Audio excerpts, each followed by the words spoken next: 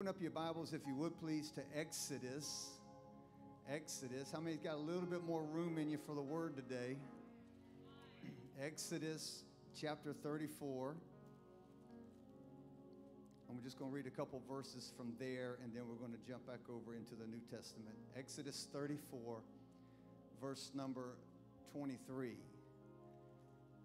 And it reads like this: "And 3 times a year, all your males or your men," somebody shout the men, "all your men are to appear before the Lord your God, the God of Israel.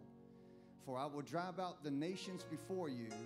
I'm going to enlarge your borders, and no man shall covet your land when you go up there 3 times a year to appear before the Lord your God." Notice that God was given a command, an instruction to all the men of Israel in this particular time, that 3 times a year they were to come up before the Lord and worship Him. They were to come up to the place of worship and give God honor and give God praise. And He said, when all the men came up and they began to worship, God said, then I'm going to step in and I'm going to fulfill my promises to you, and I'm going to drive out your enemies.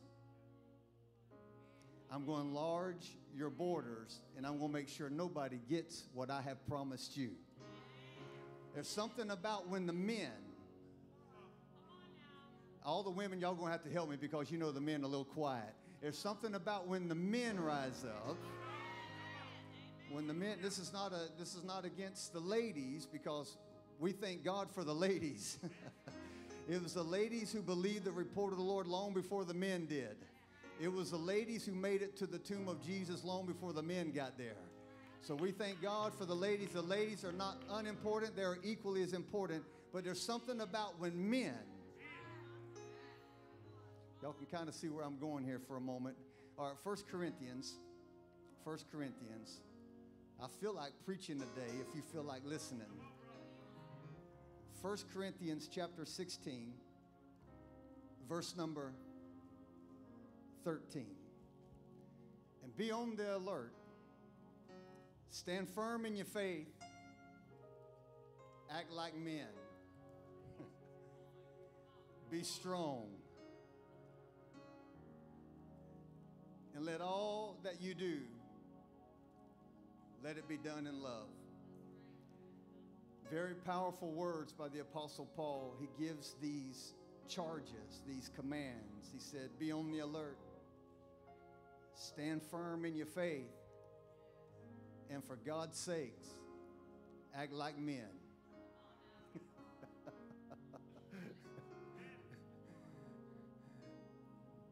I don't know if I should announce the title that I felt, or I should just go with what I wrote down.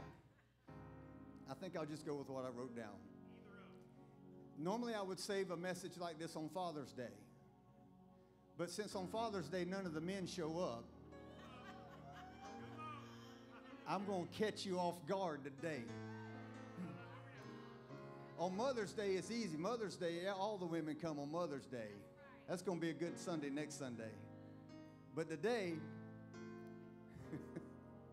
we're going to talk to the men.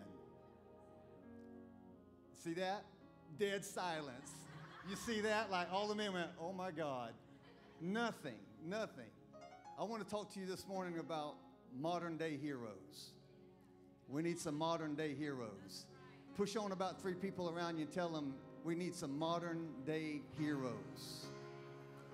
Come on, just find a man around you and tell him we need some family heroes. Come on, just tell him we need some family heroes. We need some family heroes.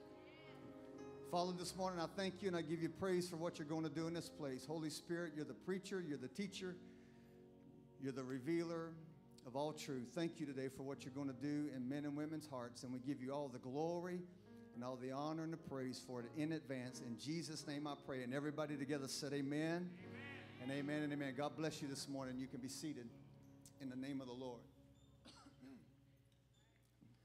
Several years ago, I had to take my truck up to Jimmy's Tire Center here in Clewiston and to get some new tires.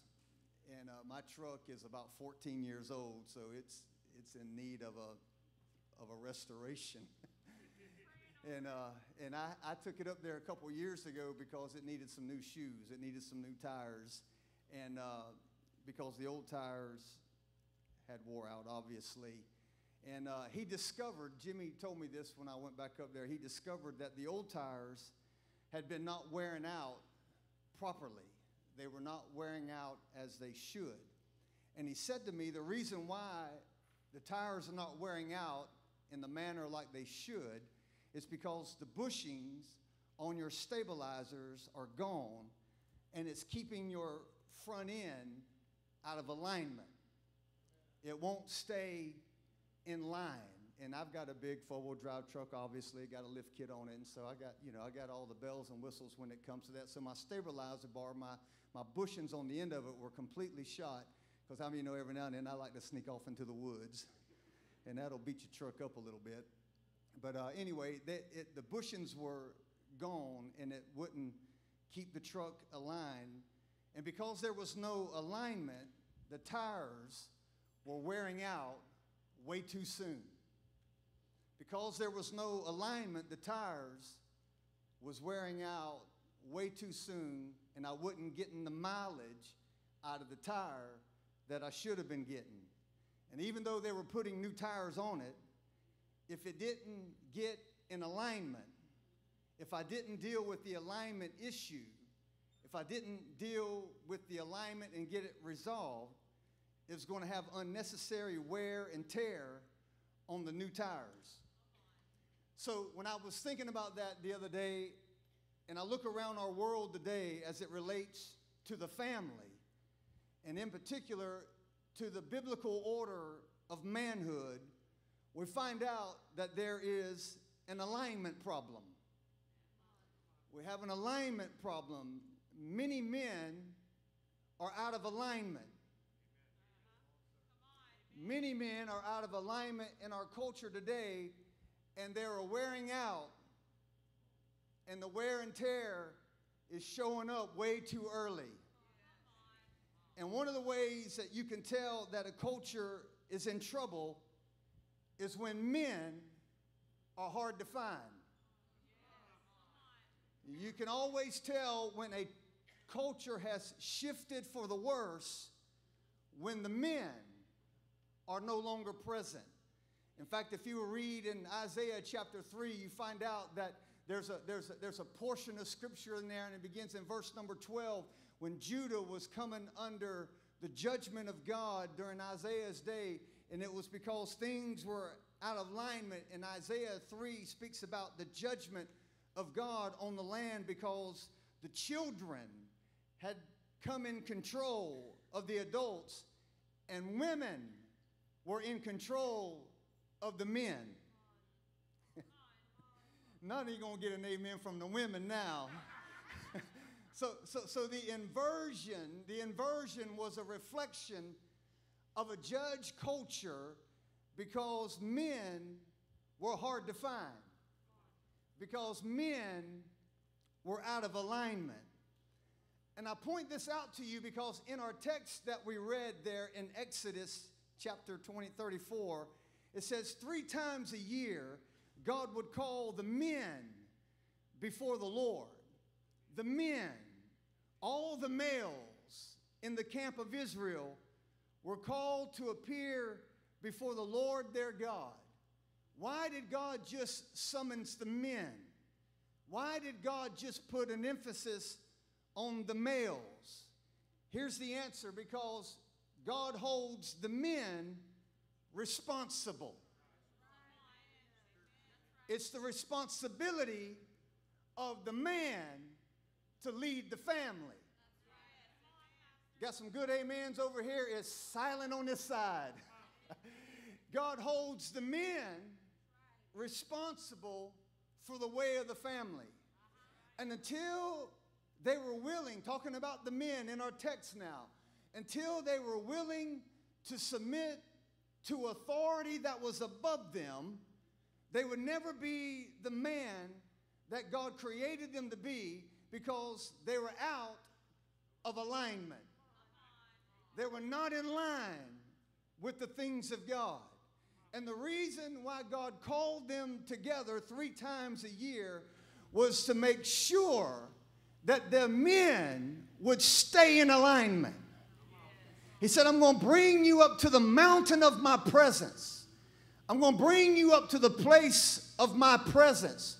And I'm going to bring you up there 3 times a year so that you can know that as long as your life is in alignment, as long as you are under spiritual authority, you will always be able to lead your family successfully.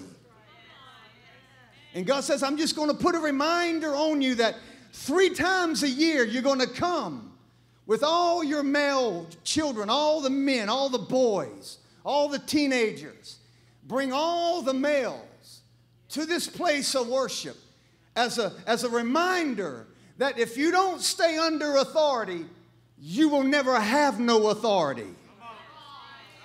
So the alignment that God is talking about, it flows directly out of our willingness to submit to God's authority over us. Just track with me for a minute. I won't preach in a minute, but I want to make sure we got on the same page right here. Our text challenges every male to stay in God's divine order of alignment and to stay fully committed to God, not just in word, but in action. We don't need just a lot of men who talk a good game. We need some men who can play the game. We don't need just some men who can quote the right scriptures at the right time. We need some men who can live out the scripture that they're quoting. We don't just need Facebook prophets. We need some demonstrations. We need some realities. We need a model. We need something we can point to. We need something that we can touch. We need a tangible proof and evidence that you are the man that you say you are. He said, you got to bring them to me. I hear men, because in my line of work, I hear men all the time complain to me that they say, well, my wife won't submit to me. Well, the question is, how come? The question is, how come? Who are you submitted to? What do you model? This will be on the screen for you if you got nerve to take notes today. The problem is, when you're not accountable to anybody, you have no credibility. All the men are ducking their heads. I don't know what's going on in the atmosphere today. When you're not accountable to anybody, you have no credibility. You can't demand submission when you're not willing to model submission. Check it on the mic, 1, 2. If you're not willing to model a life of submission to God, then don't get mad when your wife don't want to follow. Even Jesus, in his earthly manhood, understood the model of submission. The Bible says that he was submitted to his Father. In fact, in John chapter 5, verse number 19, Jesus says, I can only do what I see my Father do. So if my Father don't do it, then I can't do it. In other words, I'm only going to do what I see my Father do. Come on, men. That's a message to the men. Your children will do what you do. Good or bad, they're going to follow you. They're going to follow you. And you know what? If you're not submitted to God, if your heart is not going after God, then you're going to lead your children down a path that they may never recover from. That's why we got to have men. And I know I'm challenging you today, but I'm telling you, I'm tired of the world having entrance into the church. We need a church that understands we got some men in this house, and we got some men that know how to be men. We have some men that know how to be godly. I don't need nobody to teach my children the word. I don't need nobody to teach my family how to pray. I am the man of my house. God has authorized me. God has deputized me. I may not pray that good. I may not sound that good. It may not even be all all theologically correct. But at the end of the day, I love Jesus. Jesus loves me. And I'm going to lead my family in the best way that I know how. Come on, push on somebody and tell them we need some heroes now. Come on, tell them. Come on, find a man that's just sitting around you and push on them, make them feel good. Tell them we need you. We need some heroes. We need some heroes. If Jesus was so perfect, and he was, who had no flaws, no sin, no character issues, yet he still had to be submitted to the Father, how much more do we need submission in our life? Let me say it this way. I believe that one of the reasons why men, I'm just going to pick on our area, our territory, our region. The reason why men are not coming to church is because the church has been feminized.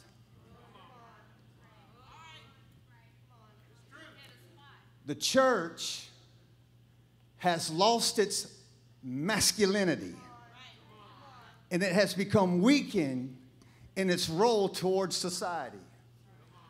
We have neutered the men.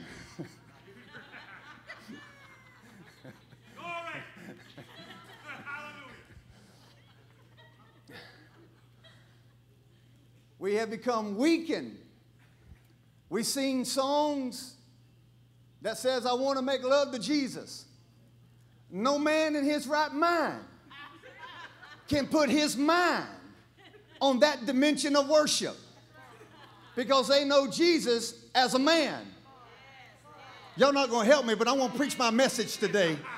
I'm going to preach it out today. And we sing songs about just having this love cycle with Jesus, and y'all know what I mean, and there's nothing wrong with that stuff, but I'm telling you, as a man thinks in his mind, that does not compute to him, because men were born to conquer, men were born to overcome, men were born to do battle, men were born to take on the powers of hell and say, this is what I'm going to do for my family. I don't let my wife take the javelins of the devil. I'll step in front of my family, because men were built to conquer. So when you have churches that begin to water everything down, and watch this now, because we build our churches that facilitate women and children, not the men. I'm just saying we need a revolution of men. There needs to be a call. There needs to be a call. Not just men to the church, but we need a call for the church to come back to men. Come on, talk to me up in here. We need the church to be what it needs to be. And now, ladies, y'all know I'm not against y'all, because God knows we need y'all. I mean, the ladies are the faithful ones, right? And we need the ladies on board. But at the end of the day, if the men were at the same level of spiritual commitment as their wives, we would take this region by storm. Because here it is, when you study other religions in the world, when you study Islam, when you study Judaism, Hinduism, or even Buddhism, Buddhism, when you get that booty call, you know what I'm talking about? When you get that Buddhism, all these other religions, the women are not outnumbering the men. In all these other religions, men outnumber the women. Only in Christianity do we have women outnumbering the men. When it comes to spiritual matters, children have always had a desire to follow their fathers. Boys follow men, and men follow men. All throughout history, no religion has prospered without the participation and the leadership of men. No other religion has prospered without the participation of men. not only, are y'all doing all right? I'm trying to get there. Not only is there an absence of men, but there's an absence of what I've called manly men. Men who act like men. And don't try to put that in one little box, because Jesus had a wide view of what a man should look like. You don't have to be a hunter. You don't have to be a fisherman. You don't have to be an outdoorsman. Jesus has a wide view. You can be techie. You can know how to cook. Don't stereotype what a man looks like in your own mind. I'm just saying at the end of the day, you still have to be a man. This has become the issue in our churches, because when you read the Bible, you find out that the men in the Bible acted like men. They were risk takers.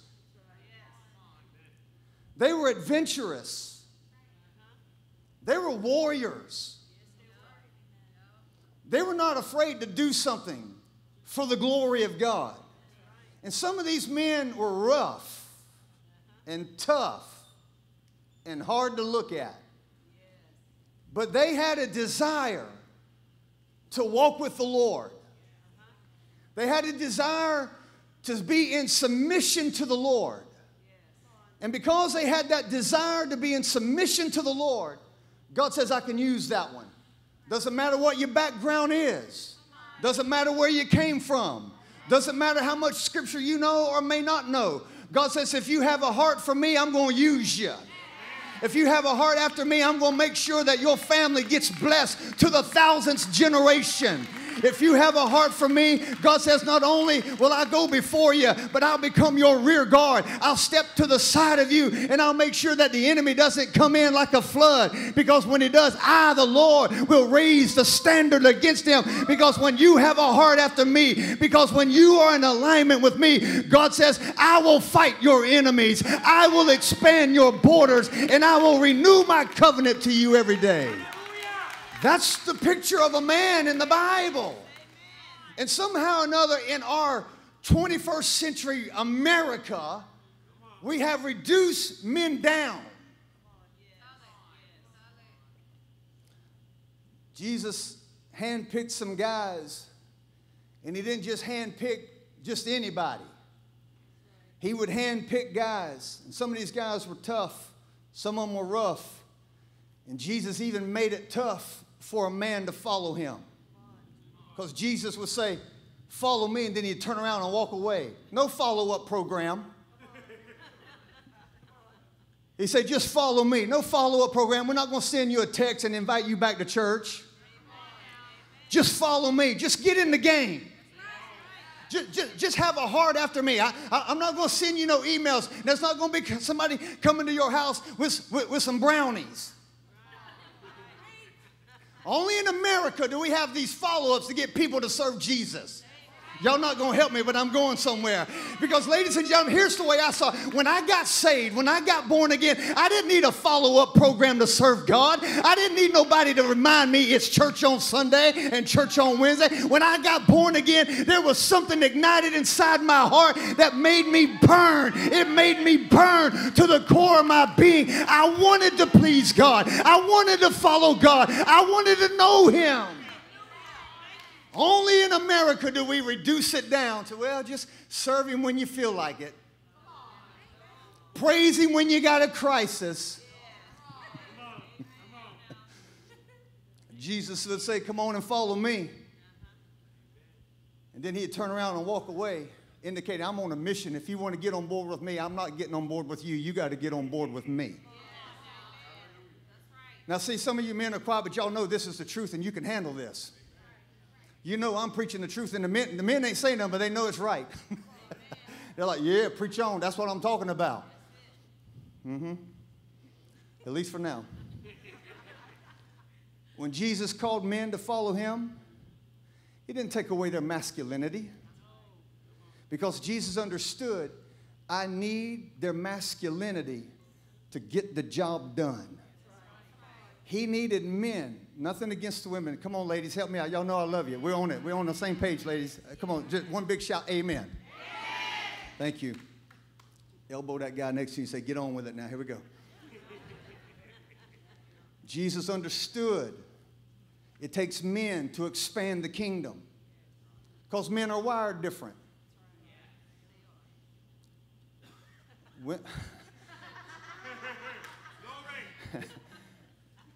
Women like to cuddle. Men want to conquer. Women like to shop. Men develop pain at the point of shopping. It hurts.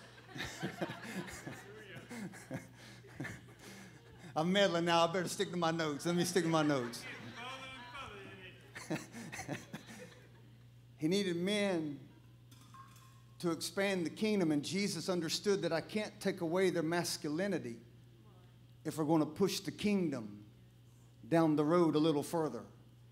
Men followed Jesus, and men got connected to Jesus. Watch this, not for religion, but for a cause.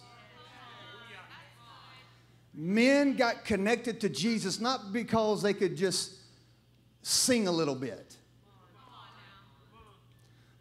Men didn't get connected to Jesus so we could have a good worship service, a good church service. Men got connected to Jesus because they understood he's on a mission. I want to be a part of that mission. And if nothing else, part of that mission is to take everything that God has put in my influence, that God has put everything in my sphere of influence, is to lead my family into the same mission that he's on. God's not calling you, maybe he is, but God's not calling you to preach, pray, and prophesy. God's not calling you into full-time ministry. Maybe he is. Praise God if he does. But at the end of the day, you are called, man. You are called, mister. You are called, and you are called to be who God created you to be, and you are called to do exactly what God called you to do. It don't matter what your job title is. It doesn't matter what your function is. At the end of the day, you are called to lead yourself, and you are called to lead those that are tagging along behind you, because God has appointed you to be that prophet, priest, and king over your house. If you got problems in your house, quit blaming it on the devil and take inventory of your life and say, I allowed something to come in here. I opened the door to something, and it's my responsibility to shut the door. Come on, push on somebody and tell them we need some men now. We need some men. Men follow Jesus because they understood there's a cause. It's not just a religion. It's not just religious calisthenics.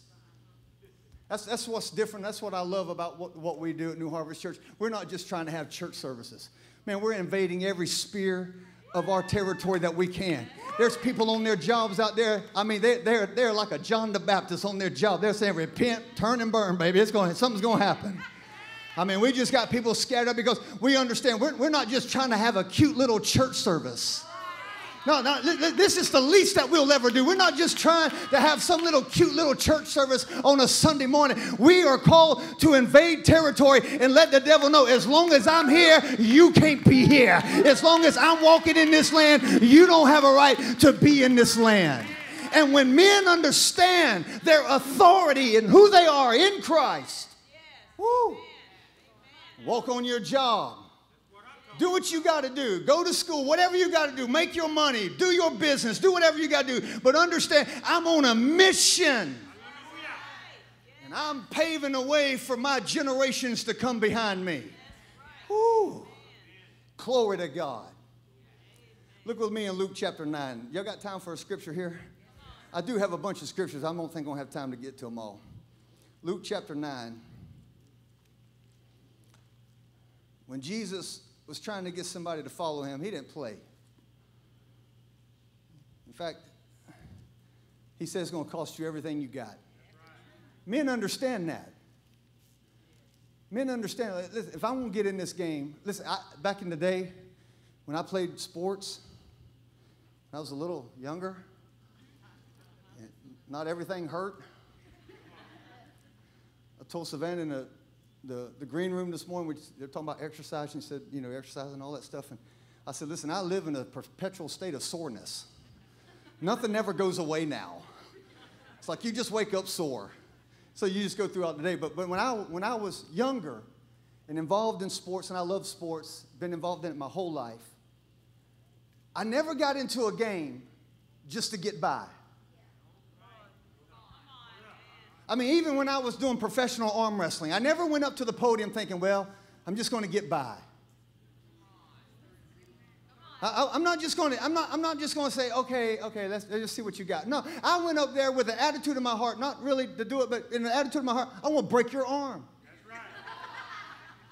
right. They're going to be calling 911. Now, that wasn't like I didn't really want to do that, but that was my attitude. I guess it was what I really wanted to do because that was my attitude. Like I want you to feel what I'm about to put. I'm about to put power on you like you've never seen before. Of course, they had the same thought. And they put power on me like I ain't never seen before. I'll tell you this quick story. Y'all got time for just one little story. It won't be long, just one little story. I remember, because in arm wrestling, you had this podium and all this kind of stuff here, and so they'd give you these numbers. When you sign in, you get these numbers, and then you would wrestle your opponents based on the numbers that they drew out of the hat, the bag, or whatever. And so let's say I'm number 17, whatever. So I get up there, they call me up to the podium. I'm up there first, and I'm like, I'm getting all ready, you know, just doing my thing. And out from the back, they call like number 12, whatever the number was. And this guy stood up from the back of that auditorium, full of people, 400 or 500 people there. All these guys arm wrestlers. Arm wrestlers are jacked up. They're weird. Whatever arm they wrestle with looks way bigger than their other arm. I mean, they're just weird guys, okay? I mean, if you ever seen that movie Over the Top with Sylvester Stallone, you ever seen that movie? Some of y'all need to be born again. I mean, that's really the reality. So this guy stands up in the back of the auditorium and he starts screaming, "Ah!" I mean, just with everything he got. And then literally, I'm a born-again Christian. I've been a Christian for a long time at that point. He stands up and I thought, oh my God, this man's demon-possessed. This man is demon, and he starts coming down the aisle, like here, the scenario, he's going, I mean, he's just like, it's like demons are manifesting on their way to me. I mean, I'm not saying it happened, but it looked like his head spun around one time. It really looked like his head went around one time. And he's just coming, and he's screaming, and he's hollering. He gets up to the podium, and we're up like this, and he grabs my arm, and he's going, "Rah! Rah!" He's just snapping up, and the referee's going like that. I'm like, cannot you do something? Can you help calm him down? And he's just screaming. And I thought to myself at that time, I read in Mark chapter 5 that the man in the tombs that had the demons, chains couldn't hold him. I thought if demons couldn't hold chains, what's this man going to do to my arm? But he so intimidated me out of what I had been trained to do. He so intimidated and broke my focus on who I was and what I was about that I didn't even hear the referee say, "Go." I mean, went just like that, match over. And then he goes, "Good match." I was, "Y'all, you got to be kidding me." But whatever I got involved in, I know it's like that for many of you men out there. Whatever you get involved in, you give it everything you got. You don't just go half-heartedly into it because you'll never be successful that way. I love to hunt. When I go to the woods, I ain't going to the woods to look at animals. I'm going to the woods to kill an animal. I'm on a mission to hunt. And I give it you can ask my wife, I give it everything I got. I go after it. When I was in sports, it didn't matter. Whatever the job assignment was, I gave it everything I got. That is the mission of men. Men understand that until we get to church. Then we just say, well, we'll let the women handle that. It's out of alignment. You're not lined up. You got to get lined up. You got to get lined up because our children are at stake. Our homes are at stake. Okay, Luke chapter 9. Are you there? Did I tell you that scripture? Okay, Luke chapter 9, verse number 57. We're about to close here. I ain't going to get done. Verse number 57, as they were going along the road, someone said to him, talking to Jesus now, he says, I will follow you wherever you go.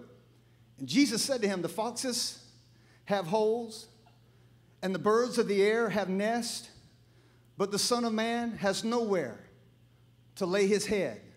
You know what Jesus was saying to this guy? He was saying, it's easy to say I'm going to follow you, but there's a lot of unknowns. There's a lot of uncertainties. And if you're going to follow me, that means you got to learn how to deal with what is uncertain. You got to learn how to deal with where you don't know how this may turn out. But at the end of the day, you still got to be following me. Okay? Then he said, well, he goes on to say to fox hole, verse number 59, then he said to another, follow me. But he said, Lord, permit me first to go bury my father. Look at Jesus. Woo. This ain't church 101 right here. This ain't how to win friends and influence people right here. He said, let the dead bury the dead. But as for you, you go and proclaim everywhere the kingdom of heaven. Notice, now watch this. He said, Lord, I'll follow you. Sounds reasonable, right? Sounds reasonable. But he wasn't asking, this man wasn't asking if he could go bury the dead. He wasn't asking if he could go to a funeral. He was referring to a future death of his father. He just wanted to make sure that after he received his father's inheritance, when everything was secure, then I'll follow you. Jesus is saying, I don't need you to have your security in order because I become your security. There's a difference between knowing Jesus and being a disciple of Jesus. And the call to the kingdom is not some future day. Come on, men. The call to the kingdom is right here, right now. It's not some future time. It's not when it's more convenient. Well, kids go to college. Well, I'll serve God when I get out of college. You're going to waste 3 or 4 years of your life disconnected from God. You know what the enemy will do to your life? Well, I'm going to go to church when I get all my ducks in a row. Are you kidding me? Your ducks will never be in a row.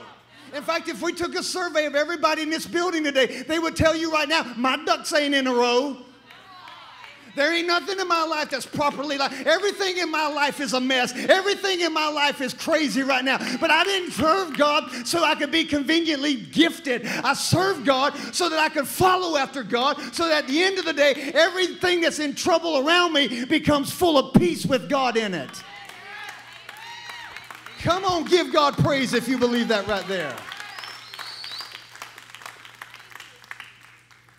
Then he goes on to say to another guy in verse number 61, says, I will follow you, but first permit me to say goodbye to those at my house.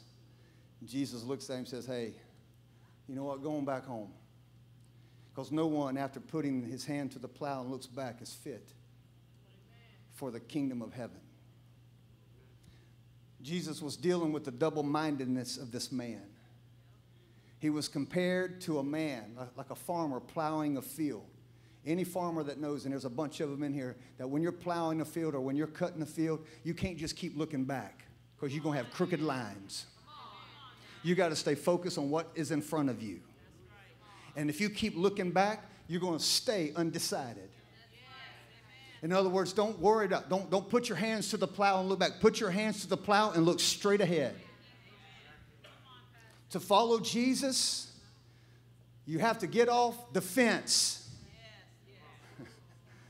Even family relationships, this is going to hurt some of y'all because y'all going to put it in a religious category, but even family relationships become secondary to your loyalty to Jesus, and that is out of alignment. If God's not first, then where is He? Well, it's my family first and then God. No, you're out of alignment. If you put God first, then your family. Amen. So the goal of God, this will be on the screen for you, is not merely your salvation, but your discipleship. Every society needs men. Because every society needs men and people who understand dangerous jobs. It's not that the women don't do dangerous jobs. I know you do. But from the majority standpoint, all throughout human history, it was the men who had to go off and fight wars. It was the men who had to travel long distances without the comforts of home and stay in danger. It was the men who did it. I know we got women that do things, and I'm not talking about that. I do have my own personal preference, but I don't think women should be in combat. That's my personal preference. Because a man's job, when you put a woman next to a man in combat, the first thing he's going to do is try to protect her. And you can mess up the whole mission because you're just trying, because that's what a man does, he protects. I believe women can serve in major capacities, high capacities, but to get on the fighting line, I just think it's out of order. That's just my opinion. That's not the Bible. You can just throw it right out and it ain't going to matter. Amen. Because men were built to handle it. 94% of occupational deaths occur with men. Most people that die in wars are men. Men sign up for wars because they understand the cost. I'll give it my all. If I die on the battlefield, then I die on the battlefield. For society to survive and for civilization to thrive, you got to have men that know how to rise. You got to have men. Let me give you a couple things here because we're running out of time really quick. Let me submit to you this morning why churches struggle to attract men. Men are attracted to the things that connect with the way they're wired. Every young boy growing up starts out in life, at least the majority of them start out in life with dreams of being a hero. Every young boy wants to save the planet at least once.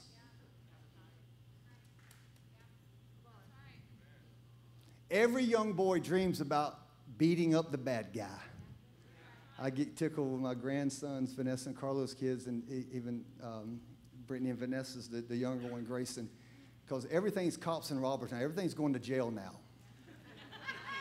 I'm like, they come in, Papa, you going to jail? What did I do? You bad guy. Like everything, you know, then Maddox wants to come and do a karate chop across my throat. Like, seriously. You know, it's like everything's got to get, I got to get beat up now. And I'm watching this. I'm watching these young men fantasize about their calling.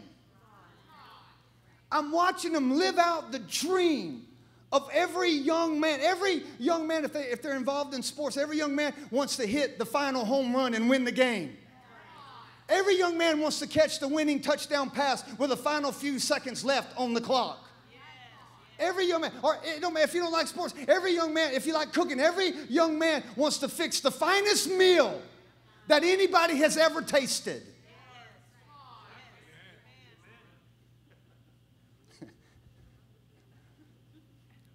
Got some fishermen, Brandon, Scott, all these guys over here. Every young man wants to catch the biggest fish.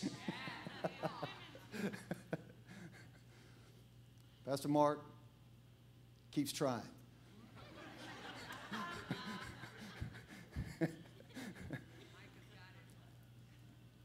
But every young man has a dream of winning the pretty woman. Every young man wants to be a James Bond. Okay, a Jason Bourne. Okay, a Superman or a Batman. Wherever you're at in your lifespan. Every young man wants to have that. And for a boy, it's a dream. But for a man, it's a reality. Because every man in his heart wants to be a hero. Every man in his heart, I'm not talking about for the world. Praise God if that happens. But every man in his heart, at least I want to be a hero for my wife. At least I want to be a hero for my children. At least I want to be a hero for my grandchildren.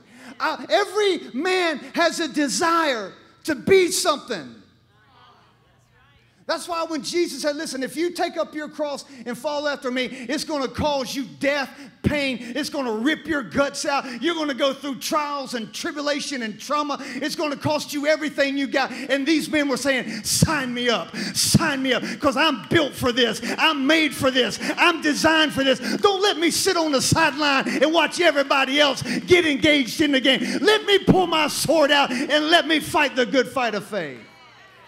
Every man has that desire. Okay, so real quick so we can close.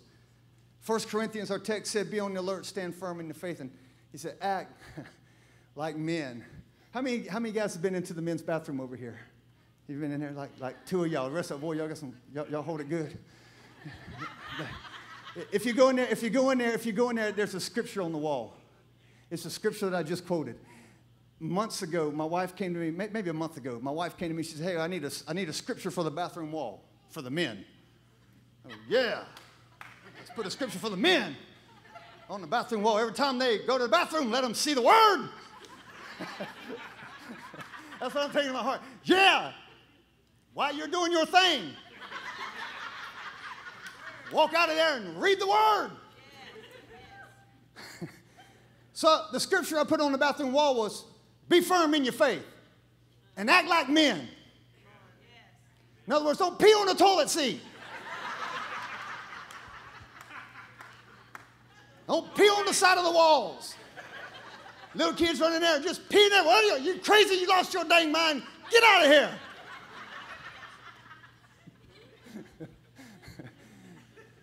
Be strong, be firm in the faith, be alert, be guardful, act like men. Ugh. Every man in here can, I mean, you feel that, don't you? Okay, maybe I'm the only man in here that feels that. Like, act like a man. I mean, if you had a decent upbringing, like where there wasn't a whole lot of trauma and you had a father that was in home, your dad would say, son, you better straighten up. You know, nowadays we don't talk to kids like that because we don't want to hurt them. So we put them over there in timeout so we can watch them while they in timeout so you can't do nothing. No, when I grew up, it was like my dad had this belt.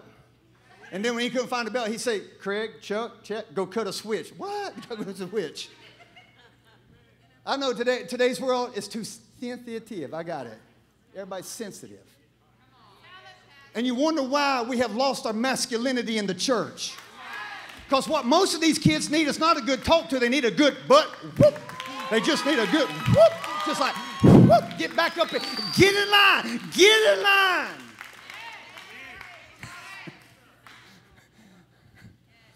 I feel it. I feel that. Oh, my God. Child abuse. I hear it. Okay, so let me just give you these three things, and we're going to run on home, okay? What does it mean to act like a man? Number one, to act like a man. Number one, don't act like a woman.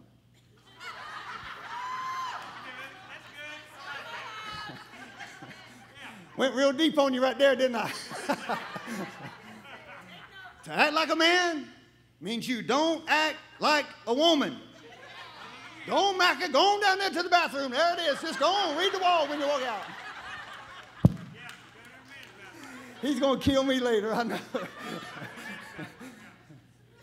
Act like a man means I don't act like a woman. Men have built within them this gift by God. They're anointed for responsibility. You're anointed for accountability. And you're anointed to lead your family. Most men that have a desire to serve God don't mind being held accountable to their actions. I got guys, men in my life, Karen knows, I got men in my life. I've had them in my life ever since I've been in the ministry. I've had men, some of them don't even live here. They live in other cities. They're well-known ministers. They've got multiple thousands of people. They hold me accountable in my life. They hold me accountable with my money. They hold me accountable with my finances. They hold me accountable with my marriage. And they can call me at any given time of the day or the night and say, how you treating your wife? Because when you're following after God, you want accountability. And men have built within them the ability to be held accountable. Because how are you going to hold somebody else accountable when you're not accountable? Okay, let me break it. How are you going to discipline your children when you won't be disciplined? Okay. The only reason why the serpent in the garden had access to Eve is because Adam didn't do his job. We always blame it on Eve. Well, that woman. That's what Adam said. Well, Lord, it's that woman you gave me. God said, no, I ain't buying that, Adam. I ain't buying that. You're responsible. Adam didn't do his job. If Adam would have stepped up and did his job, how many things would have been a whole lot different today? Men, it's your responsibility to step up in that relationship. Step up in that marriage. Take the lead. When my children were little living in our house, even to this day, if I see somebody in my influence as a pastor, even people in this church, if I see them going a certain way and I know about it, I'm going to step in. And I'm going to say, you can't act like that. When my children were trying to go certain ways, Karen and I would step in and we'd go, we're going to pull you back over here. Because left to themselves, come on, Eve. Left to yourself, you can mess a whole lot of stuff up. Men, don't act like women. Men are called to lead their families. Spiritually, emotionally, physically. All right, men, we're called to lead them to church. We don't send them. We take them. We teach them how to have a relationship with the Lord. And you don't have to start out knowing anything. Just have a heart for Him. Because sometimes modeling is the best teacher outside when you don't have words to say. That's why Paul said it this way. Hey, you just follow me as I follow Christ. I don't have to explain it. Just watch what I do. And you're going to be all right. Let me give you number 2 because we're running out. I got a whole bunch of stuff there on the women, but y'all get it, right? Y'all going to make me say it? Let me just say this one thing. The reason why men need to act like men is because we live in a time where major corporations like Disney are trying to do away with gender. In fact, Disney just announced several weeks ago that they were going to get 50% of all their cartoons and movies, and they're going to do away with little boys and little girls, saying little boys and little girls, because they want to be gender friendly, gender neutral. Even when you go into Disney now, they train their staff not to say, hello, boys and girls. They just train them to say, hey, what a good day. They won't even address you as a boy or girl. Yeah, keep spending your money on Disney. Empower the devil. That's what you do. On March the 31st, just a couple of weeks ago, even it's been in play for the last couple of years, but the Biden administration announced that the annual holiday as Transgender Day of Visibility. March the 31st is a national holiday, or a holiday. I don't know if it's national yet. It's a holiday for Transgender Day of Visibility. He went on to even put in place a 4-star openly transgender health official for public health service. I'm just trying to tell you, the devil's not hiding nothing. The devil is coming after the masculinity of our children. Even on passports now, you have a place where you can mark an X instead of checking male or female. The X means I'm neither. That's what's going on in our world. You know why we need men to rise up? Because if you don't teach your young children who they are, I'm telling you, the world will school them really good. And the world will make it acceptable. The world will make it okay. Last month, the Biden administration announced that they endorsed sex change surgery and hormone therapy for children. Yeah. What has happened to parental rights?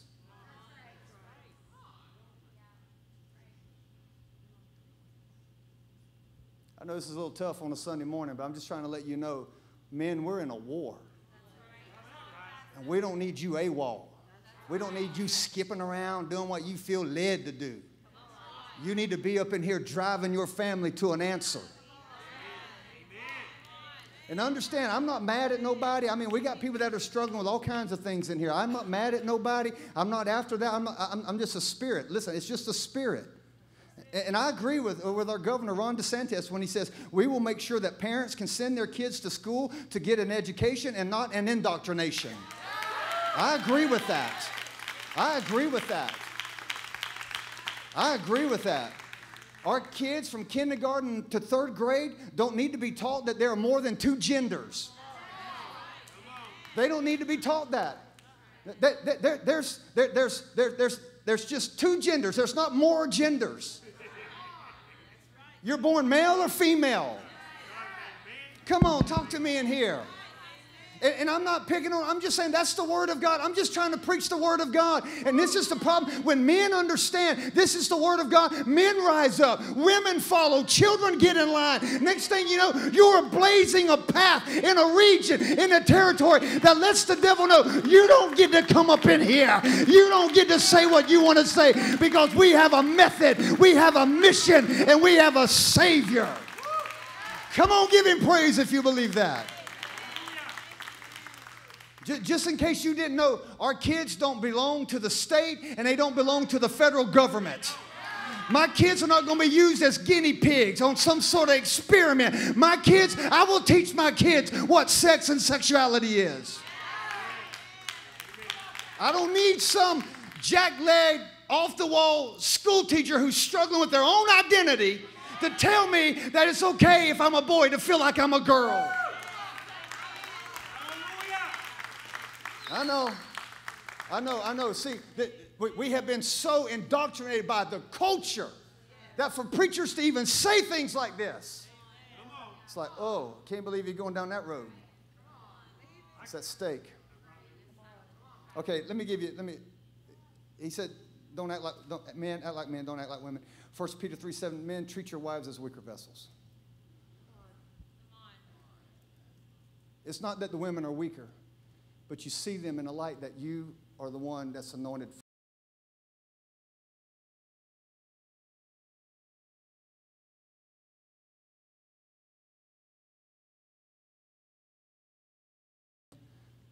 That means don't act like an animal.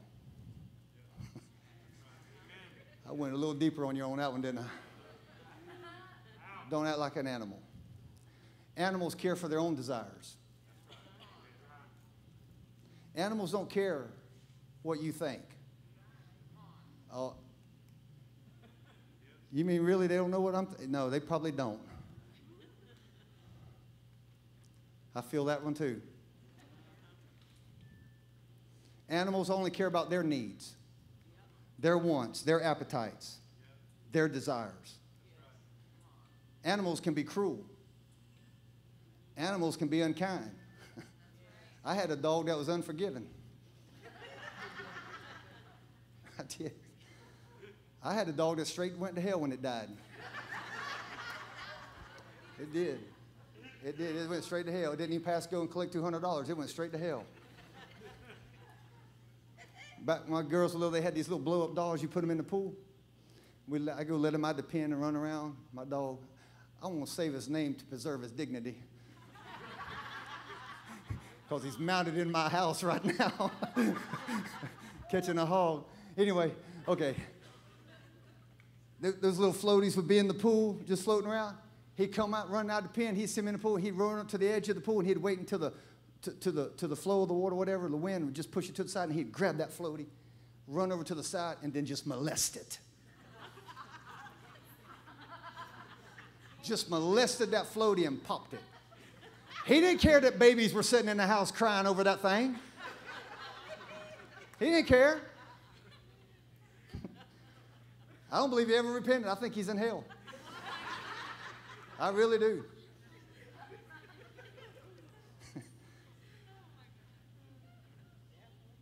We're called to treat people with respect. We're called to be kind. You know what? We're called to have manners. I tell people all the time, especially in my work, when did you stop being a Christian? You know, one of the fruits of the Spirit is kindness. Animals don't have morals. They don't have manners. You can have a company over your house. That dog of yours will jump right up on the couch and go to licking himself. Right in front of everybody.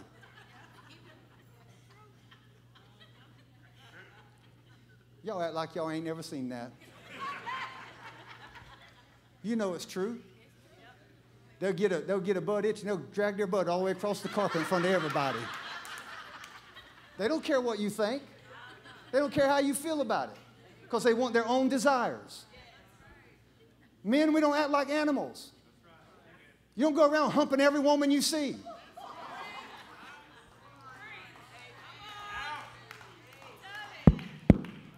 I feel like I'm at a men's conference. You come under self-control. We're not animals. The Bible says 275 times the Bible talks about beast of the field. Beast. We're not beasts. We're created in the image of God. We have the godlike character and nature on the inside of it. And listen, and apart from God, listen, because we had this argument with the LGBTQ, well, I was born this way. Listen, I was born into sin too. If left unchecked, I could fornicate. If left unchecked, I could be on drugs. If left unchecked, I could hate. If left unchecked, I would not forgive nobody. But that's why you got to be born again. That's why you got to be reborn again. Salvation for the straight is the same thing it is for the gay. Because once you become born again, you put away all of those attributes. That's why we get born again. Okay, let me get the last one. Men don't act like boys.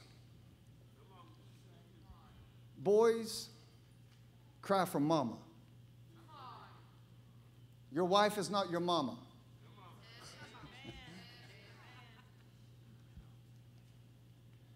Don't be a drama queen.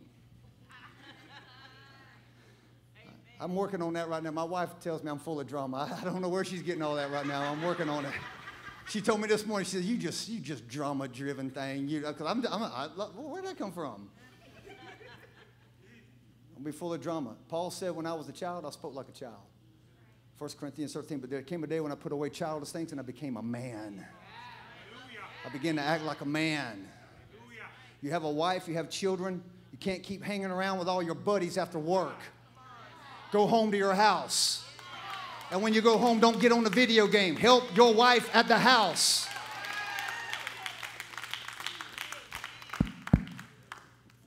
Okay, let's just all stand before we fall out right here. Let's just stand. We better quit. I'm not done, but we better quit. This will be on the screen for you guys in the back. Help me with this last one. Maturity is never revealed by someone's age. Rather, it's revealed by their willingness to accept responsibility. You're only young once, but you can be immature for a lifetime. You're only young once, but you can be immature for a lifetime. We need men. And my heart, we're going to work on some things. I'm telling you, my heart is exploding. We're going to work on men. We're going to work on women. We're going to raise godly families. We're going to have godly children. We're going to have it. This church is going to be full of men that are on fire for God. They're not going to have to be reminded, hey, honey, it's church. You got to come on. No, they're going to say, listen, they're going to be waking up and say, honey, it's church time. Let's get the kids ready and let's go.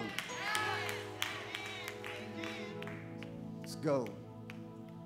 3 times a year, they were summoned to come to a place of worship to remind them of what they were submitted to. I know all of us can't make it to church every Sunday. That's not what this is about. But you certainly ought to make more than you miss.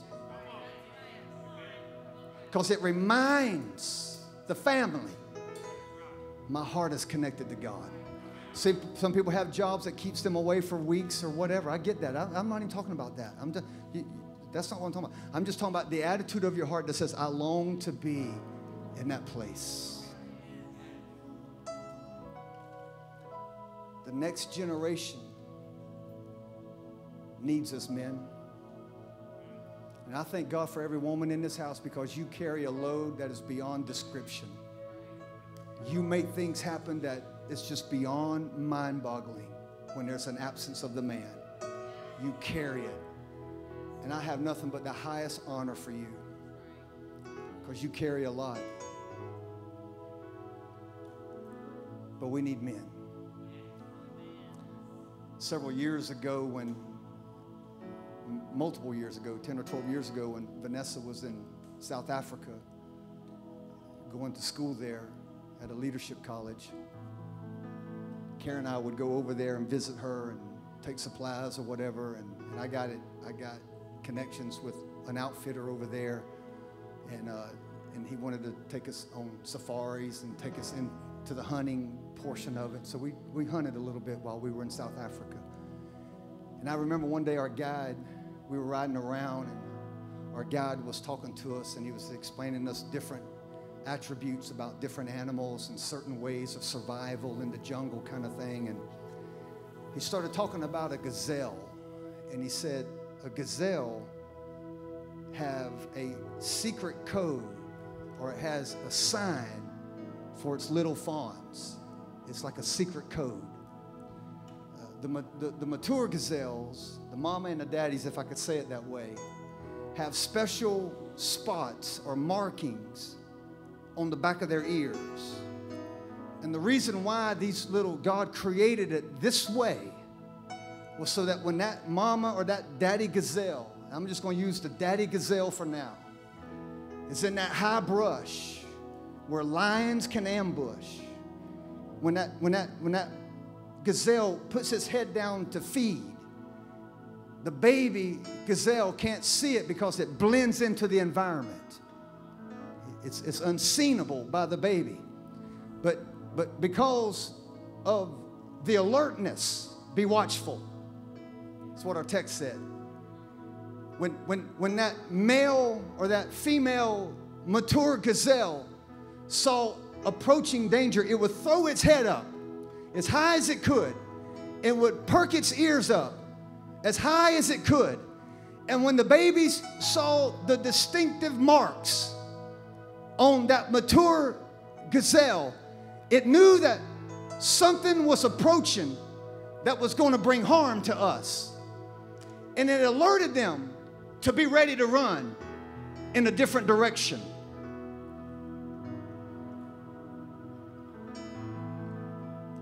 I wonder how many dads in here,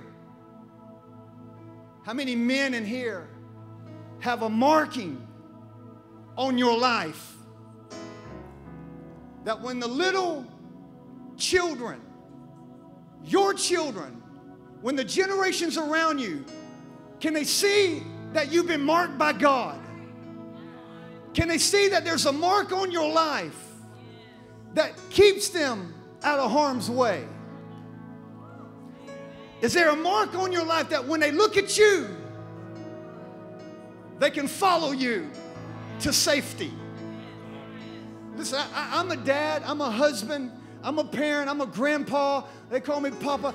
I've got all that. Listen, and I'm not perfect. I know I am probably the least of perfect people in this room. I get it. There's so many flaws in my life, so many mistakes in my life. But I'll tell you one thing, and this is what I know, and it's straight from what I believe, and it's not to make me look like something that I'm not. But there's one thing that my children will always be able to say about their daddy. He carried the mark of God, and he lived for God with everything he had, and he went after God with everything he had. He went one way in the pulpit and another way in society. He walked with God everywhere he went. Dads, that's the mark that you have to have on your life. Men, that's the mark that you need on your life. So when your little ones look at you, they see something different. They're not like everybody else.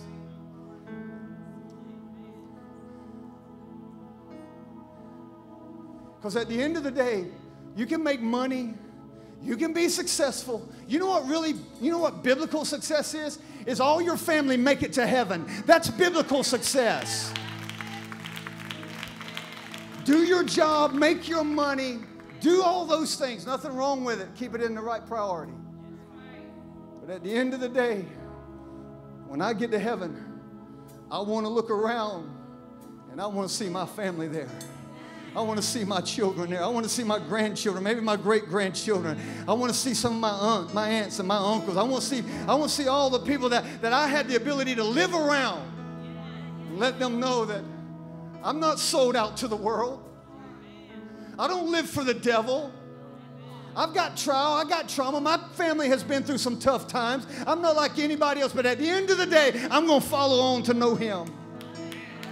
They need a mark. They need a mark. They need a mark of distinction to follow. They need something to be a living example. Some guys said something about Jesus' disciples, said that we don't know everything about him, but we do know this. They have been with him.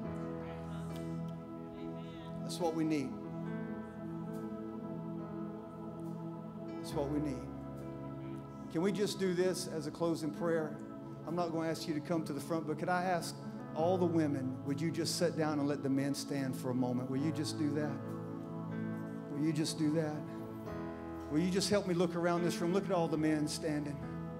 Can we give God praise for some men?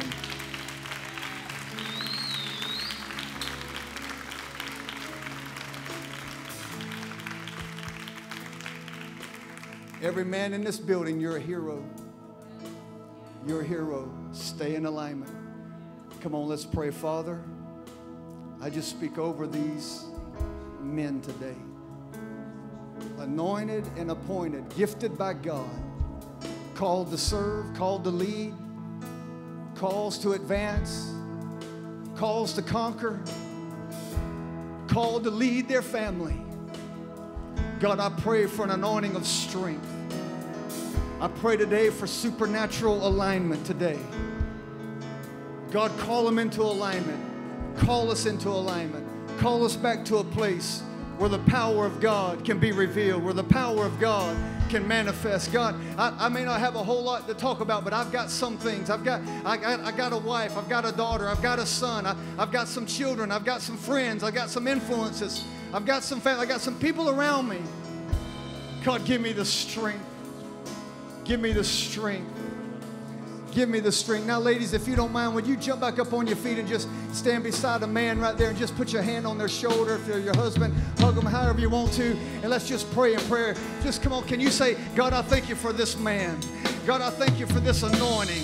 God, I thank you for the characteristics of a godliness that's going to shine, that's going to blaze a trail for his family. Oh, come on. Can you just lift your voice in prayer? Can we just say, God, I thank you. Thank you for manly men. Thank you for men who act like men. Thank you for men who can stay the course.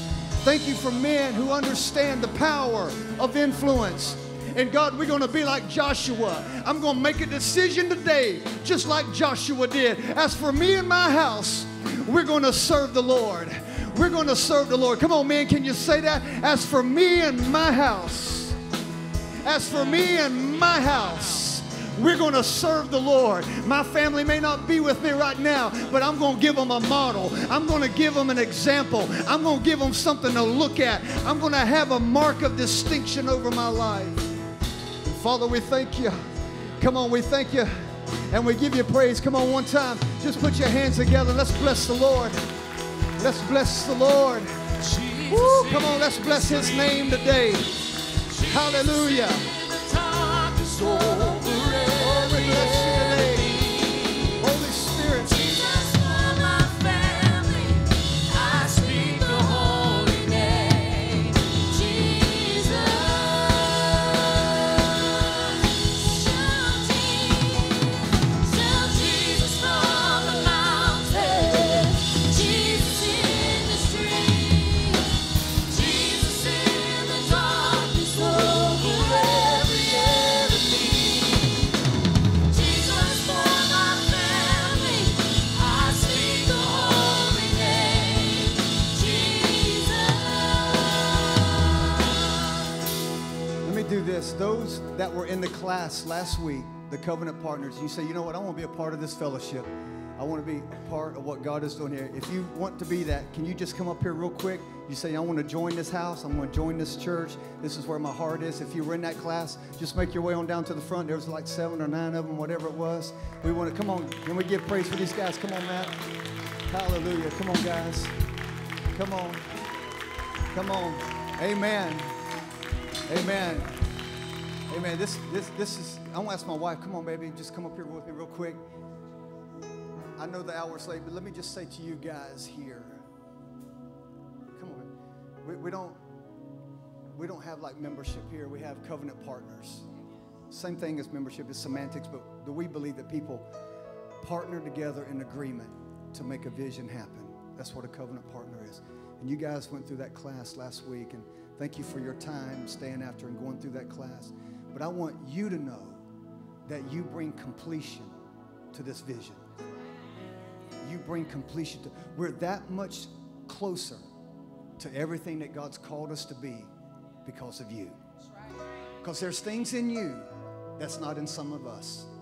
There's things that you can do that some of us can't do. So God has called us together. We're coming out of the dating stage where we just show up, and we're coming into the marital stage where we come in covenant. We come in covenant and we partner together. So I just want to say these few things to you guys so that you'll know. First of all, thank you. Thank you. Thank you. But we commit today, we commit to teaching you the word of the Lord. We commit to giving you instructions and to feed you the pure word of God. We commit to intercede for you. We commit to pray for you. We commit to provide protection for you. We're committed to stand by you in time of need, burden, or any personal crisis. I like to say it this way: you never fight by yourself. You'll never fight alone. You got a whole army, a whole family that will join with you. We also commit to correct you. We're committed to counsel you, advise you, or to correct you. Should you ever drift from the truth, we will provide for you what the Word teaches us: to reprove, to rebuke, to exhort, and to do that with all long-suffering and with pure doctrine. We commit to be devoted to you. We're committed to love you and do our best to demonstrate that love to you, not just with our words, but with our actions. If you don't feel love from us, we got a problem. You need to feel it, not just hear it. And then lastly, we commit to receive you. We're committed to receiving you, to embrace you just as you are, but never leave you like you came. And so today, officially, we welcome you into the family of God. We welcome you to New Harvest Church. We love you. And this is something that we like to do here at New Harvest Church. We're all fixing to leave, but if you could just turn around and just say hi to everybody. I want you to give your names real quick and tell them how long you've been coming, and then we're going to do the fellowship thing. My name is Stacy, and I've been coming for about 2.5 years. Jeffrey Willis. I came as a young teenager in high school, and I've been back now 2 years. How we doing? My name's Matt. Been here for a few months, 4 or 5 months. Isaac, been here for 5+ years.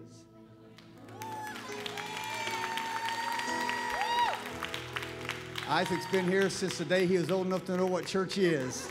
We're so proud of him. Amen. Amen. Thank you, guys. Hey, stay here, Jeffrey. Hold up, Jeffrey. Stay here, Jeffrey.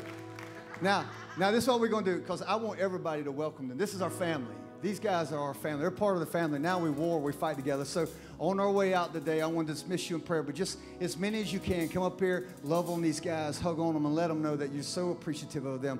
Our church, this house, is much better because we got some new people that's going to partner with us. Amen?